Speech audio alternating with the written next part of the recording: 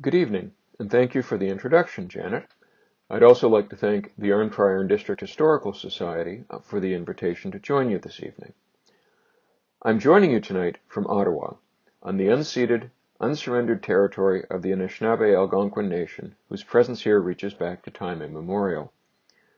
While the presentation I'm about to make will be in English, I'll be happy to receive and answer questions and points for discussion in French as well. William James Roué, or Bill to his friends and many others who knew him, is arguably Canada's best-known naval architect. His iconic schooner Bluenose, launched in 1921, became and remains a famous symbol in Canada and abroad. During the 1920s and 1930s, Bluenose came to represent not only Nova Scotia, but Canada as well. The races for the International Fisherman's Trophy, pitting Canadian schooners from Lunenburg against their American counterparts from Gloucester, captured national attention in the same way hockey playoffs do today. The story of the original Bluenose and her skipper, Angus Walters, competing in the International Fisherman's Trophy races, entered national lore and has been the subject of numerous books as well as a heritage minute. A successor, Bluenose II, launched in 1963, once again became a symbol of Nova Scotia and Canada. The schooner's likeness has been reproduced in many ways, on stamps and coins, on Nova Scotia license plates, in photographs, in books, in song, and in innumerable souvenirs. Although Bill Roué and his career as a naval architect encompassed much more than Bluenose, it was the success of this early design that established his reputation as a naval architect and helped him reach new clients elsewhere in Canada and, importantly, in the United States. My part of tonight's talk, drawing on the William James Roué Collection at the Canadian Museum of History, and on other sources, will cover his early life and the initial development of his career, as well as touching on some of the consequences of the dramatic success of Bluenose, his 17th design. My colleague Amanda Gould will be talking about the material characteristics of the plan set that tell us more about Roué's design process and his professional practices.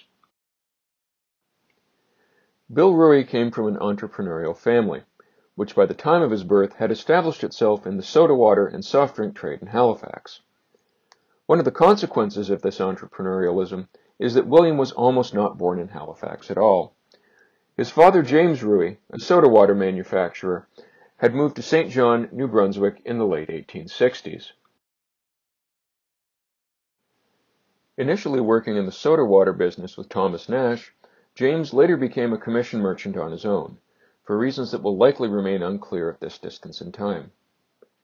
In St. John, James met Grace Penalagan, a teacher and daughter of a local house builder and carpenter. They were married in 1873, but later moved westwards, perhaps in search of other opportunities. Their eldest son, John Frederick Lemin Roué, was born in Lennoxville, Quebec, in February 1877. James, and possibly his younger brother Frederick, were in partnership with a local brewer, and in the months that followed, they seem to have sought to expand into the larger Montreal market. Beginning in 1877, they entered into a series of business arrangements with Montreal soda water manufacturer Vital Cousineau.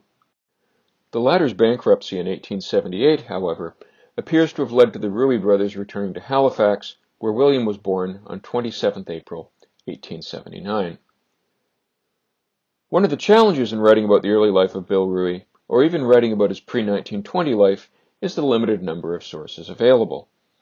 Other than A Spirit Deep Within, the biography written by Bill's great-granddaughter Joan Roué, much of what is available is derived from information solicited by Andrew Merkel at the time he was writing Schooner Bluenose. This was just after the Second World War, by which time some of Roué's childhood friends had died. There is also Phyllis Blakely's 1961 article in Atlantic Advocate, which drew on interviews with Roué himself and conversations and correspondence with Roué's longtime friend, client, and supporter, Ernest Bell. At this stage of research, much is derived from published records and secondary sources, while more thorough archival research is being undertaken, although that has unfortunately been disrupted by the ongoing pandemic. Bill Roué grew up in Halifax, in its south end, seen circled here in orange, and close to its bustling harbor. In the first years of Bill's life, the family lived at 2 Fawson Street, located at the south end of Lower Water Street, opposite the Royal Engineers Yard. More about the yard in a minute. The street no longer exists, and the approximate location of the house is in a parking lot opposite the Discovery Center. The Roué family soon moved to 18 Mitchell Street, also not far from the harbor. As has been noted by others, this was also just across the street from a lumber yard owned by prominent builder S.M. Brookfield. Also worth noting, especially given Bill's later proclivity for using cast iron ballast, or boiler punchings in concrete, is the proximity of the Chebucto Foundry and Machine Works. Within a few years, the family moved to a grander property at nearby 14 Kent Street, a short walk away, but also close to the harbor. It was also close to the Royal Engineers Yard and wharf. From a young age, Bill Roué was fascinated with boats, building models to test his designs, at first in local ponds, but later in the harbor itself. It is interesting to speculate on whether the lumber yard on Mitchell Street helped spark, or facilitate, a lifelong interest in wooden boats, along with Freshwater Brook running nearby, Steele's Pond at Point Pleasant Park, and Egg Pond on the North Commons, where Haligonians raced model yachts at least into the 1920s. The proximity of the Royal Engineers Wharf certainly encouraged Bill's interests. According to one account, a young Bill Roué gained access to the wharf to see Galatia, the unsuccessful British challenger for the America's Cup, racing during its visit to Halifax in 1887. Roué also devoured books about yacht design, notably Dixon Kemp's 2-volume Yacht Architecture. The first copy he received was from F. H. Bell. More about that connection shortly. The book is worth a look and is available online, but I do not recommend reading it for its plot or its character development. The language used here will seem familiar to those who know Roué's description of Bluenose, his statement that he gave her the power to carry sail. Schoolmate Fred Lessel, seen here with the Dal Medical Students football team in 1902, later noted that Bill would have done better in school, including the Halifax Academy, had he not been spending his time sketching and designing boats. Leaving school at 17, described by some as the outcome of a dispute with the teacher over nautical nomenclature, and by others as a lack of focus on schoolwork due to his growing nautical interests, Bill worked as a clerk for the wholesale grocery firm of Bald and Gibson before joining the family soft drink firm around 1903 or 1904. He also took night classes in mechanical drafting at the Victoria School of Art and Design, now NASCAD University, giving him the drafting skills he would need to become a naval architect. As an inquisitive and enthusiastic lover of boats and their design, Roué had long been drawn to the Royal Nova Scotia Yacht Squadron, at that time located not far from the family's home. It was to be a lifelong connection. He frequented its boatyard and crewed on members' boats while he was still a teenager and not yet eligible for membership, and also studied in the clubhouse's library. One of Bill's earliest actions after starting his first job was to become a junior member of the squadron in June of 1897, at a cost of $10, while another was to purchase a new copy of Dixon Kemp to replace the one he had worn out while it was being loaned to him, at a cost of $16. Together, these represented 1/4 of his $100 yearly salary. I mentioned before that one of the challenges in dealing with Bill Roué's early life is the scarcity of sources. This challenge includes the fact that by the time Andrew Merkel started gathering information for his book about Bluenose in 1946, Fred Lessel had died, which means that his accounts were transmitted to Merkel at second hand. This may have had the effect of obscuring some details and individuals, including Fred's older brother Raymond, who had died in 1913. The Lessels and the Roués had both lived on James Street, and while Fred was a couple of years younger than Bill Roué, Raymond had been born just a few weeks before, in March 1879. It's therefore possible that Raymond may have been the origin of some of the accounts about Bill's school days, since the two would have been more likely to have shared a classroom, and even perhaps a desk, than Bill and Fred would have, although Fred did attend the Halifax Academy as well. Something of even greater importance was Raymond's profession, architect, seen here in the 1901 census. He trained in Halifax and then in Toronto before returning to Halifax in 1903 to establish his own practice. Both Raymond and Bill were members of the Royal Nova Scotia Yacht Squadron. Raymond had joined in 1899, a couple of years after Bill, and shortly after moving back to Halifax in 1903, was commissioned to design a major addition to the squadron's clubhouse, with a further addition for its boat shop in 1906. The two worked in close association at the squadron. In 1907, for instance, they were its measurers, and it's worth noting that Bill was also on the sailing committee, although someone's managed to transpose his initials. Finally, and most importantly, Raymond was also an amateur naval architect, designing at least one yacht, the Kite II, launched in 1909.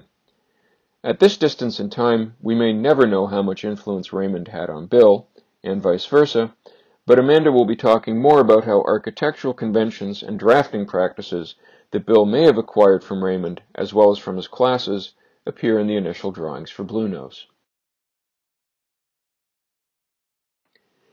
Bill Roué's job with Bald & Gibson, followed by the move to the family firm, helped establish him as an upwardly mobile young professional in the growing city of Halifax. Bill and his older brother John both joined the local militia, obtaining commissions with the artillery, and here on the left we see Bill's certificate of military instruction. As has often been noted, in pre-First World War Canada, the militia served a social as much as a military function. But at the turn of the century, John had also served twice in South Africa, and we see him here seated in the center in the photograph on the right, although Bill does not appear to have done so.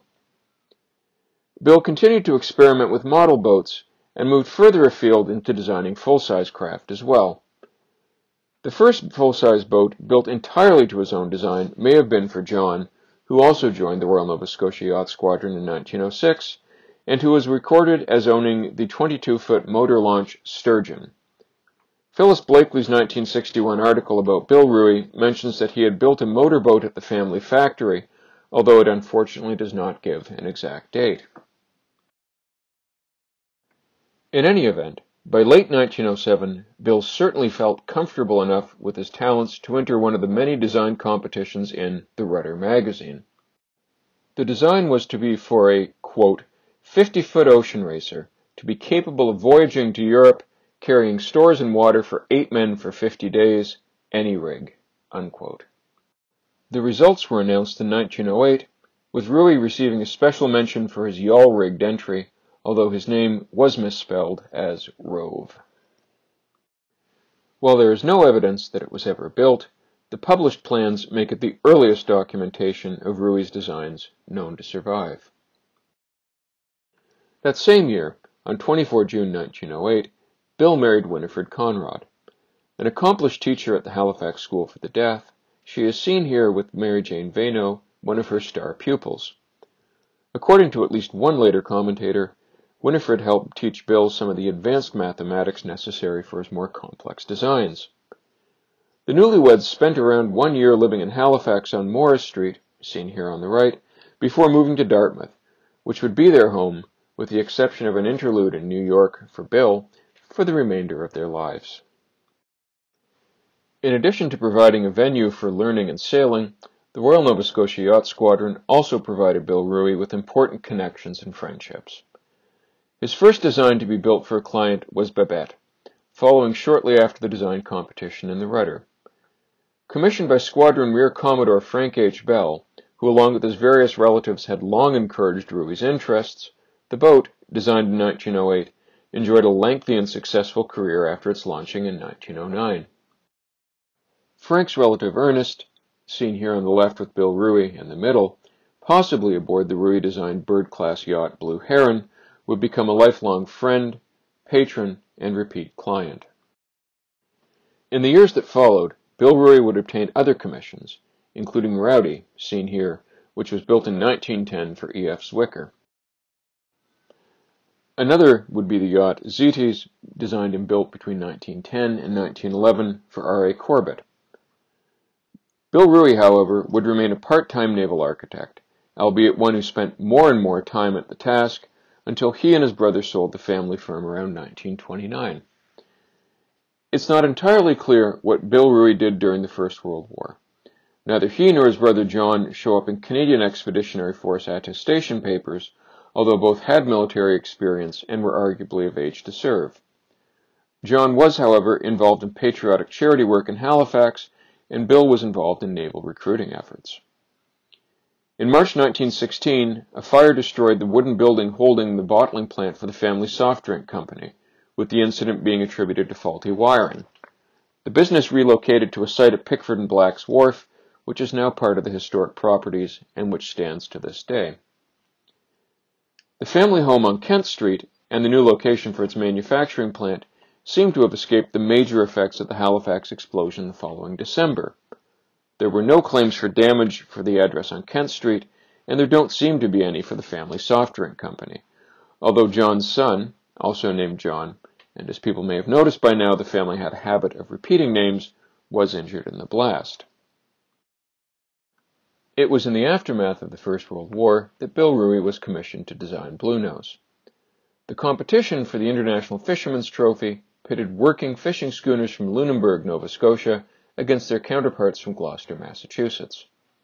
The initial race in 1920 was won handily by the American Esperanto, defeating the Canadian Delawana. Bill Roué had been part of the committee for the 1920 race, but would find himself even more involved in events soon afterwards.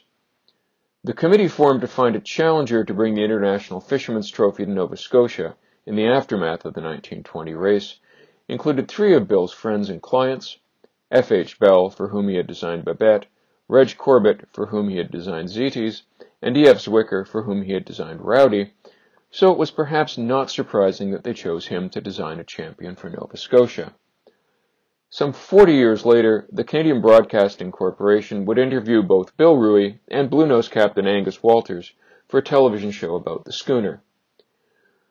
Roué recollected that it was likely Reg Corbett who had approached him on behalf of the committee, and according to Walters, quote, "Roué was the only architect, I guess, that they'd known of around Halifax," unquote. At the committee's request, Bill Roué went to work designing a schooner to meet the requirements of the International Fisherman's Trophy. As the oft-repeated story goes, his initial design was for a ship with a waterline length of some 120 feet. Upon presenting it to the committee, he was informed that changes to the rules for qualifying vessels meant that the waterline length would need to be cut down to 112 feet, which required a complete redesign. These differences in waterline lengths are one of the factors that helped us distinguish between the 2 preliminary drawings that Amanda will be talking about tonight, and also to draw some conclusions about them, namely that one is the preliminary design and the other is the second draft that formed the basis for Roué's subsequent work. Using a scale of 1/8 inch to the foot, which was used in the final drawings, gives a waterline length of around 120 feet for one preliminary drawing for the design and about 112 feet for the other. But more about that later. It's also worth noting this redesign was not simply a matter of a minor scaling down, but entailed revision and recalculation. As Bill Roué would later explain, he drew upon theoretical understandings of hull design, notably the waveform theory, to shape the ship's hull and decide on the distribution of its displacement to minimize resistance and maximize speed. The resulting Bluenose, built by Smith and Ruland in Lunenburg, won the trophy in 1921, and the schooner's continued racing successes and publicity trips throughout the 1920s and 30s made it Roué's best-known design. Here we see Roué on the right and Angus Walters on Bluenose during the first of the 2 elimination trials races held to select a Canadian contender in October of 1921. To a large extent, Bluenose has also overshadowed Roué's lengthy career and diverse output in the decades that followed. The famous schooner, however, also opened doors for Roué outside of Halifax, leading to commissions from Canadian and American clients alike. Roué needed to find such clients outside his immediate surroundings, where the pool of potential customers was relatively limited. He sought out, and in some cases successfully found, customers on the St. Lawrence and on the Great Lakes, but a much larger market lay to the south, in the United States, where Halifax and Nova Scotia's many small shipyards were connected by the Atlantic with other maritime cities, most notably New York. Soon after Bluenose, Roué was designing yachts for American clients. This led to a long-running professional association and, for a period, partnership with Ford and Payne, a New York City firm of naval architects and yacht brokers. Their connection began in the early 1920s. From 1934 to 1936, Roué moved to City Island in New York City and became a partner in the firm. Its City Island offices were located in the house seen at lower right. In 1936, however, Bill Roué returned to Halifax, although he appears to have maintained an association with the firm until around 1940. Bluenose also became a touchstone for Roué's career and reputation, and later designs, the Bluenose Junior schooners, as seen here, and the Bluenose-class sloops designed just after the Second World War, would also carry the same name. But those are histories for some other time. Thank you all for your attention, and at this point, I will turn things over to my colleague, Amanda. Good evening all, and thank you, Jeff, for delivering the first part of our presentation. Before proceeding, I'd like to give a bit of an explanation about my position as conservator, paper and archival materials at the Canadian Museum of History. Within the larger collections division that includes the information management, collections management, and conservation sections, I work within a team of conservators, each with a material specialty, such as furniture or textiles. As my title implies, I specialize in the conservation, which includes the preservation, conservation treatment, and sometimes restoration of documents and works of art on paper and related materials.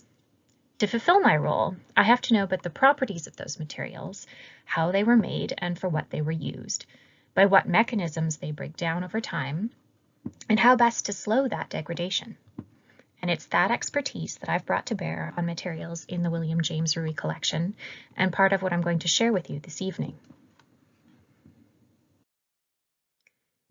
The Design 17 plan set housed in the Roué Collection at the Canadian Museum of History contains a total of 10 plans.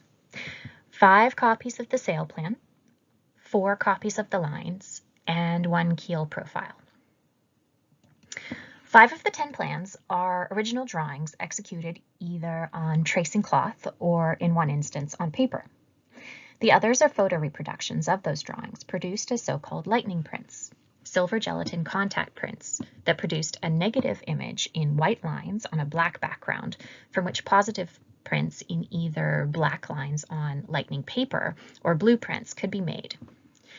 These blueprints and many other reprographic processes used for architectural drawings have alternate names and particular chemistries whose histories of use are interesting to explore, but they're not what we're going to talk about tonight.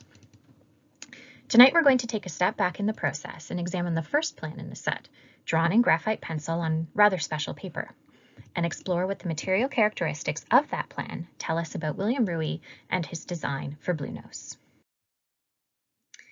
Here we have an image of what we believe is Roué's first draft for Bluenose. The sheet of paper, as seen in this image, had been humidified to unroll it safely and then dried slowly under uniform weight to convince the sheet to remain relatively flat. As is very typical of architectural plans, in Roué's lifetime, the majority of the collection appears to have been stored in rolls of multiple drawings and prints per plan set, and that's the format in which we received the collection at the museum. Now, I grant you that we can't see much in the way of a drawing in this image. Note that the graphite pencil markings are faint and obscured by an overall layer of smudged graphite and surface grime. We'll come back to these issues in a few moments. Now, when I told you when viewing the first slide that there are 10 plans in the set, some of you perhaps counted and saw that there were only 9 items in the grouping that I photographed laid out on my work table in the museum. When I said 10, I wasn't lying to you, because in fact the sheet bearing the first draft drawing is double-sided, and on the other side we have what we believe to be the second draft. The second draft is the design that, based on its dimensions and assumed scale, is the one that was then redrawn or traced onto tracing cloth. That drawing was then used to make the multiple photo reproductions of the plan. You can perhaps see the lines in this image a little better because it's been partially worked up in black ink over the graphite here along the mainmast and at the waterline. Other things to note on this side of the sheet are the multiple calculations made in the margins, and then other features that one wouldn't be privy to in a finished presentation drawing, such as the multiple erasures over here, and this vertical band of darker smudging or grime with the hard edge. The edge suggests that another drawing support was laid over top of this one and worked on. We can even speculate that the smudge marks are an indication of William Roué's handedness. I'm told that he was right-handed, and I would believe that based on the arc of these smudges. Then lastly, notice the word Bluenose inscribed here at the bottom. I grant you that it's probably still a little hard to see. So here on the left of your screen is a detail of the inscription of the name Bluenose, located just above the waterline, past the bowsprit, represented in the drawing. This is assumed to be in Roué's hand, and so finding the name given on to the schooner on this side of the sheet also supports the notion that this is the second draft. This detail also shows some liquid spills or drip marks, just here. We can speculate that Roué sloshed a bit of his tea or coffee and set the cup down on the sheet a few times as he was working. The right-hand image shows another detail that we couldn't see very well in the overall image of the first draft side of the sheet. It's probably a fingerprint, just here, and one of 2 or 3 such marks on that side of the sheet. So, in having viewed these images, you'll perhaps get a sense of the challenge I faced when I went to develop a conservation treatment plan for these drawings to propose to Jeff in his role as the curator for the Roué Collection. A very first common step in the treatment of drawings on paper is to surface clean the non-image bearing areas. What we term surface grime can be composed of all sorts of molecules or compounds that are transferred from people's hands or from the air. Just think of what's in cigarette smoke to the paper. These can react with the embodied moisture and the structure of the cellulose that makes up the paper to alter the pH and catalyze reactions that can weaken or make the paper more brittle, not to mention obscure or impede the reading and appreciation of a drawing. So it's common practice to remove as much of this grime as possible. But in the case of the drawings on either side of this piece of paper, how could we discern what's a properly surface grime versus an intentional mark, a smudge, or evidence of an erasure that tells us something about the creation and use of the drawing? Well, very fortunately, heritage institutions in Canada have access to an agency within the Department of Canadian Heritage called the Canadian Conservation Institute, or CCI. The CCI employs specialized research conservators, scientists, and technologists who facilitate access to a host of analytical tools. So to inform the conservation treatment proposal that I would draft, I contacted colleagues at the CCI to ask for assistance in better examining and documenting the first and second draft Bluenose drawings. Here's an image from a series by CCI scientific documentation technologist Germaine Wiseman. It's of the second draft side of the drawing and taken in infrared. As you likely know, graphite is a form of carbon, which is highly absorbent at the infrared end of the light spectrum. As a result, all of the graphite markings appear darker when captured in this image versus how they appear to us in normal light. Now we can much more clearly see things like the calculations in the margins, annotations within the boundaries of the sails, and where lines were erased or their angles changed slightly. The images taken by the CCI helped us to see and to better document not only the features of the drawing before treatment, but also some of the characteristics of the paper, which is what I want to talk about next. In the credits for the drawings at the right of the screen, you'll see that I've written, this is a piece of handmade wove paper with its maximum length and width. It's an imperial sheet, which, like foolscap or demi or elephant, is the name for paper of a particular sheet size. It's not in this case about inches being imperial units of measurement. So how do I know these things about the sheet of paper? Let's start with the edges. This sheet wasn't cut from a larger roll of paper made on a machine. Instead, it has 4 natural decal edges, meaning it was made by hand using a paper mold. Here, images taken in transmitted normal light and transmitted infrared help illustrate the characteristics of a handmade sheet. Both show us the presence of a watermark that reads J. Whatman, 1911, England, and B along the bottom of the sheet. And those characters read correctly when one is viewing the sheet from the first draft side. This is significant. For those of us charged with the care and documentation of the Roué collection, his use of this particular sheet of paper stands out. Of the nearly 800 plans in the collection, only a handful are original drawings executed on paper, and none of those, besides this one, is a purpose-made drawing paper of this quality. Let's talk a little more about this watermark. Most people today will only recognize the Whatman name and its association with paper if they work in a scientific field. Whatman filter papers used for qualitative extraction processes have been made under that name for about 100 years.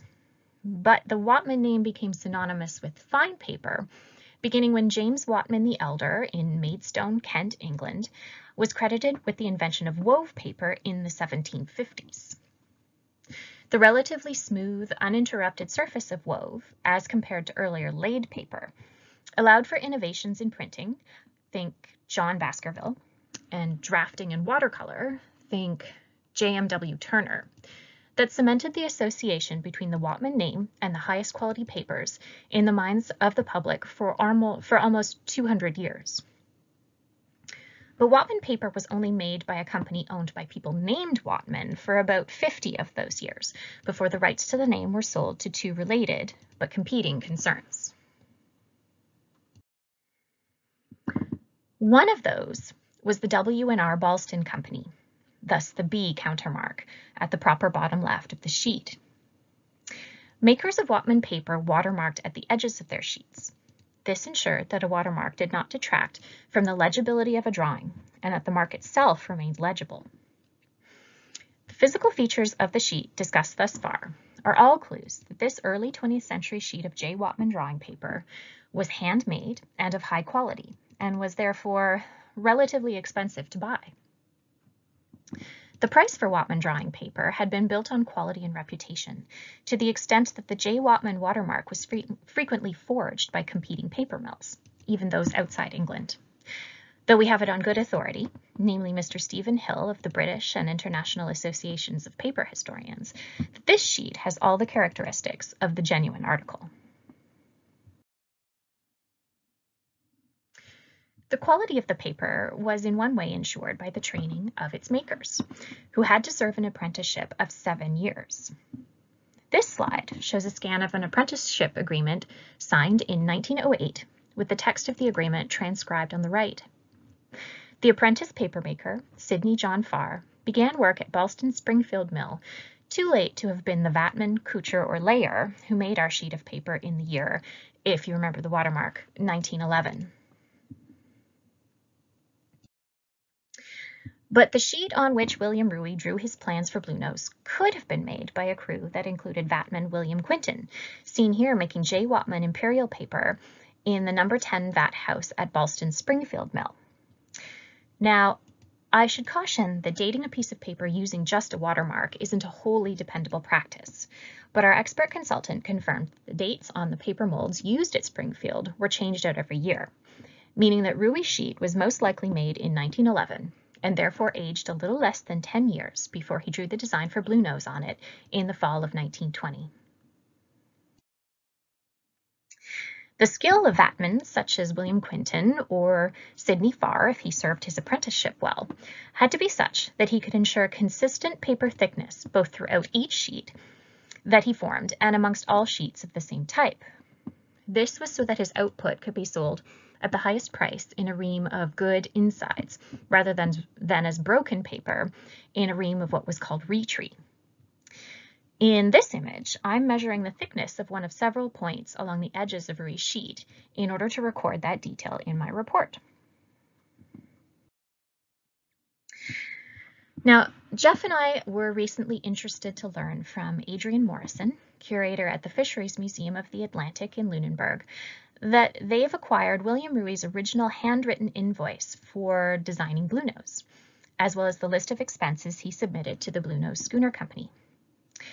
And Adrian has looked, but unfortunately the materials used to draft the design, like our Whatman paper, aren't itemized.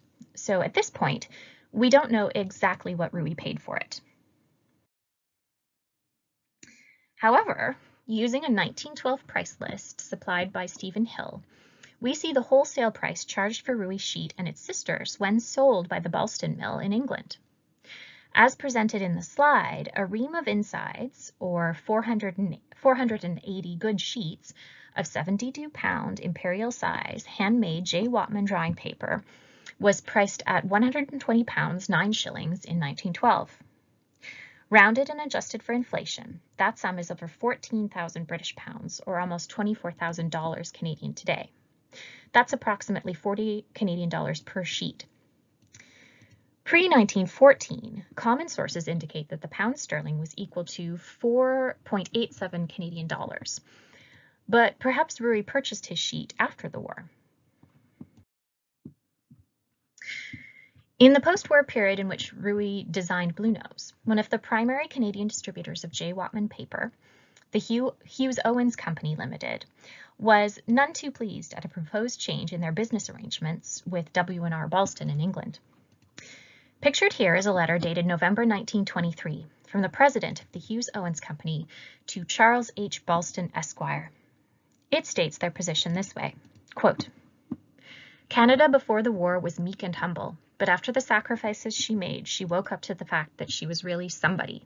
And today, when the English manufacturer offhand tells the Canadian merchant that he must go to the great United States and buy through them, not only is his pride hurt, but he is seriously irritated. Most merchants in Canada would prefer to give their orders to Germany rather than to the United States. While we are being overshadowed by them, by their literature and the number of them amongst us, we are in no wise Americanized." End quote. Strong sentiments. But beyond price, what we also have here is mention of influence, the influence of American culture, and despite the letter writer's pronouncement, its impact in Canada. Let's step back a moment and remind ourselves that what we're driving at here is the meaning and significance of Roué's use of this piece of paper for his initial design drawings for Bluenose. Remember that his selection and use of this paper were decisions made in the fall of 1920, a year before the first successes of Bluenose. Her legendary success may have been a reason for Roué to keep these drawings. First drafts such as these don't often survive, but does not explain the initial material choice.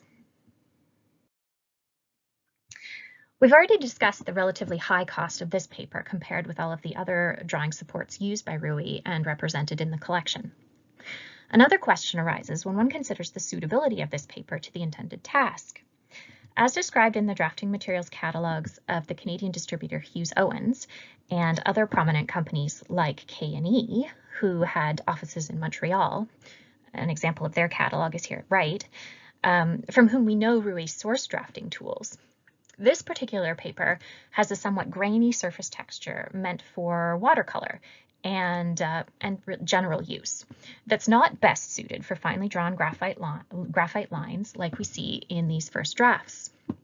Now, perhaps Roué intended to work up a presentation drawing in ink and watercolor for which this paper would have been suited, but that intention was maybe scrapped by the necessity of the redesign. So again, I wonder, what could have influenced his decision to use a piece of Whatman drawing paper, and why do I think his material choice for this drawing is significant? Jeff has already explained that Roué was mostly self-taught, and at the time of his commission to design Bluenose, was not yet a full-time professional naval architect. But as Jeff also explained, he did know a formally trained architect, Raymond Lessel, and moved in circles where we assume he had an interest in and would have been exposed to the relevant trade literature. It was fairly common for such journals and magazines to include articles about industrial, domestic, and naval architecture in a single issue. One example of this is Pencil Points magazine, which was first published in June 1920, and after 1945 became the prominent magazine Progressive Architecture. One point that is made repeatedly in articles in this publication, and here I've pasted an example from 1924, is that, quote, Architecture as a profession should rank in the minds of the public as on par, at least, with law and medicine. The author then continues, "We cannot maintain it so by teaching craft alone. Architects must have knowledge of building processes as well as of good design." Now, we can certainly debate the point of view that led to the denigration of craft skills in favor of academic study. But the point here was that the American trade literature of the period was highly concerned with the elevation of the field, and that to style oneself an architect, one had to be able to conceive of and communicate one's design through finished drawings. Now, within the same pages of the American trade literature wherein these ideas were circulating, were advertisements placed by the U.S. distributor of Whatman paper, Harry Reeve Angel and Company. That's the same company that Canadian distributor Hughes Owens would become upset at being told to deal with through W&R Ballston. Here's an ad for Whatman drawing paper placed in pencil points by Harry Reeve Angel that reads at the bottom, "Look for the watermark. It denotes the genuine Whatman." The point being made in parallel with the articles about the elevation and maintenance of the field was not just the use of reputable materials for the presumed better working properties, but the importance of their use as a marker of one's professional status. So, in having studied some of the history of drafting materials and their use, knowing that those with aspirations towards architecture deliberately chose high-quality materials for their drawings in order to prove their professionalism, and recognizing the significance of Whatman paper, that it was believed by some that the only papers of quality were those bearing the name Whatman, when I first saw William Roué's drawings for Bluenose at the home of the donor in Dartmouth, and then a bit later in studying a broader collection with Jeff as the curator and with our archivists at the Museum of History, the first and second draft drawings stood out for me as unique within the collection, not only for their content, but for their materiality. The significance that I read into Roué's use of a piece of J. Whatman drawing paper is that even as he set down his initial idea for the schooner he'd been commissioned to design in 1920, his choice of material was influenced by the potential that this design had to change the course of his career, to style and establish himself as a professional naval architect. And sure enough, that's what he did. So, having discussed the significance of the drawings and all that Jeff and I were considering, I'll now present a quick overview of the conservation treatment of the original drawings for Bluenose. Earlier in the presentation, we saw images of the drawings after initial humidification and flattening, but before any subsequent steps had been performed. In the end, we decided to surface clean only the first draft side of the sheet. These images show the dry surface cleaning of the margins around the drawing in progress, using soft brushes and white polyvinyl eraser crumbs. Here the work continues inside the area of the sails with the addition of an electric eraser used with various erasing shields to get very close to the graphite lines without risking their damage. Here we have a little more progress on the first draft side with a close-up view on the right. I should mention that all of these working images were taken under fluorescent light. And now here we have the before and after treatment images of the second draft side, where no surface cleaning took place. And here we have the first draft side again, with the surface cleaning and other treatment steps completed. Now, before ending, I'd like to acknowledge one more time that this exploration of Whatman paper was made possible in large part due to the generosity of paper historian Stephen R. Hill, who, in addition to providing information and some of the images used in this presentation, also sent us, from England, a sister sheet of J. Whatman 1911 Imperial handmade drawing paper from his own collection. Here, it's seen to the right, placed beside the Bluenose drawing. That sister sheet will be added to the museum's collection to help us tell the story of the significance of this paper. Last but not least, we'd like to acknowledge all those who made our work on the W.J. Roué Collection, the virtual exhibition, and this presentation possible. and invite you, our audience, once again, to visit the exhibition, where you can see more about Roué and his designs, the collection, and its care and conservation treatment. Thank you.